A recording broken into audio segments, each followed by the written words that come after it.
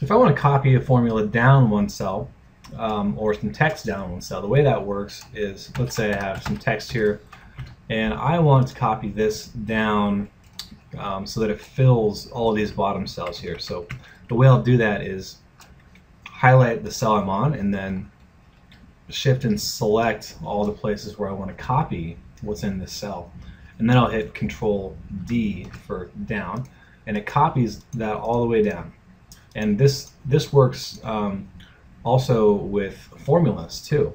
So if I have, let's say, a number here, 1 and 2 and 3 and 4, and if I have a formula here that is equal to 1 plus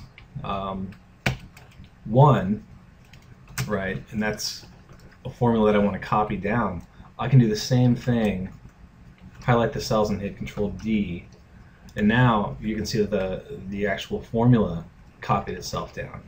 Okay, this works to the right as well. So if I want to copy something to the right, the same thing applies. I'll just highlight all the cells to the right that I want to copy this cell into, and I'll hit Control R, and it will copy to the right. So Control D for copy down, and Control R for copy right.